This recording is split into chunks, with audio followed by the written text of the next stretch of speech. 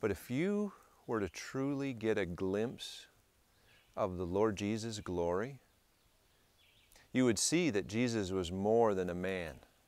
He was also God. To get a glimpse of Jesus' glory would change everything.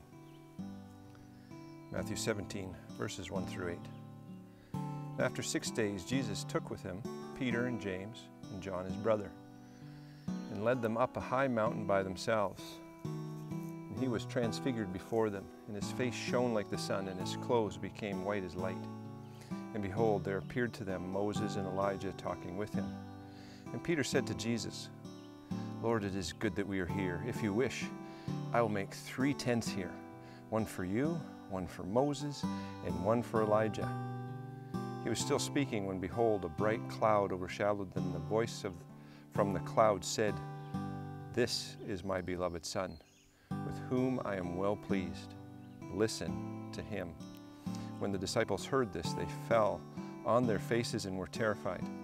But Jesus came and touched them, saying, Rise and have no fear. And when they lifted up their eyes, they saw no one but Jesus only. Jesus selects Peter, James, and John to see a glimpse of his glory. He takes them up a high mountain and is transfigured before them. The word transfigured is English for a Greek word that is very, very close to our word for metamorphosis, which means to change in constitution or physical form, like a caterpillar into a butterfly. But here, Jesus didn't become a different person. He literally starts to shine. It says, his face shone like the sun, and his clothes became white as light. Okay, why would Jesus choose Peter, James, and John to experience this? It may be that Jesus wanted to straighten these guys out. Remember, Peter just challenged Jesus about going to the cross to die. And James and John, if you remember, later in Matthew, they'll be fighting to see who can sit on the right hand of Jesus and the left hand in his kingdom. But more likely, Jesus chose these 3 witnesses to testify later to what they saw here, as each of these men would become a powerful part of starting the early church.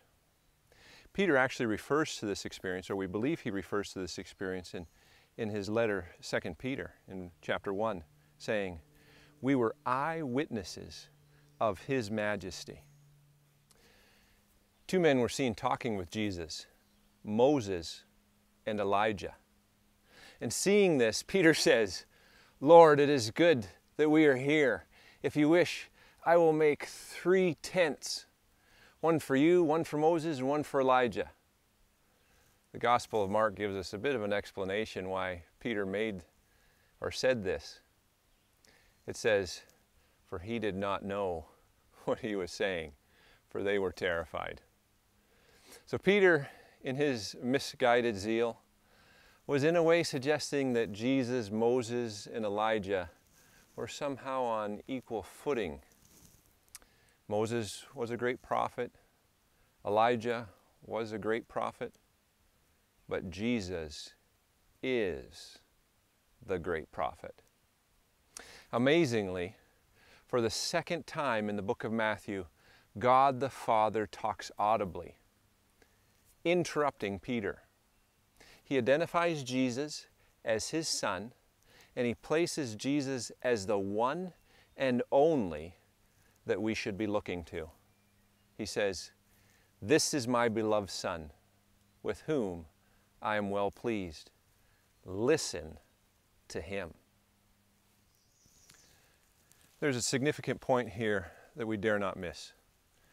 In Matthew's record of this historical event, we have 6 of the most significant people in biblical history: Moses, Elijah, Peter, James, John, and Jesus. This passage clearly places Jesus as the focus. After God had finished speaking, it says, when the disciples heard this, they fell on their faces and they were terrified. But Jesus came touched them, saying, "Rise and have no fear." And when they had lifted up their eyes, they saw no one, but Jesus only. Only Jesus. Listen to him. Matthew 17, verses 9 through 13. And as they were coming down the mountain, Jesus commanded them, "Tell no one the vision until the Son of Man is raised from the dead." And the disciples asked him, "Then why do the scribes say that first Elijah must come?" And he answered, "Elijah does come, and he will restore all things. But I tell you that Elijah has already come, and they did not recognize him, but did to him what they pleased. So also the Son of Man will certainly suffer at their hands." Then the disciples understood that he was speaking to them of John the Baptist. Jesus commanded these three men, "Tell no one the vision until the Son of Man has been raised from the dead." Jesus was going to die for the sins of the world and rise again to life. But he wanted them to wait to tell this experience until Jesus' work was finished. Jesus was sure of the future. As they talked, the disciples asked Jesus, why didn't Elijah come before the Messiah or before him? And they said, "Then why do the scribes say that first Elijah must come?" And Jesus explained that the prophecy was true and has been fulfilled. Elijah does come, he says, and he will restore all things. But I tell you that Elijah has already come, and they did not recognize him, but did to him whatever they pleased. So also the Son of Man will certainly suffer at their hands. It says then that the disciples understood that Jesus was speaking, referring to Elijah, he was actually speaking about John the Baptist. The people in Jesus' day didn't recognize John the Baptist as the fulfillment of that prophecy. Elijah has already come, but they did not recognize him. And they were not going to recognize Jesus as the Christ, and they were going to miss the significance of who he is. Don't miss who Jesus is. He is a man, but he's also the one true God. Here in this story we see a glimpse of his glory.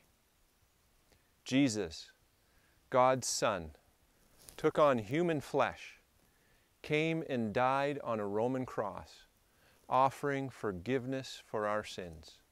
He rose to life and lives today at the Father's right hand.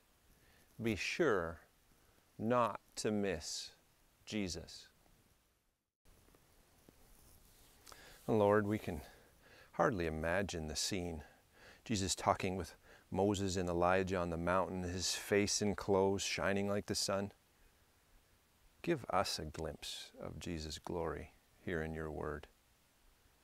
May it change our perspective, and may we willingly follow him, recognizing Jesus as our rightful Master and Lord. Thank you, Father, for who Jesus is and what he has done. As your divine Son, he died in my place, offering forgiveness for my sins. Thank you. In the Lord Jesus' name, I pray. Amen.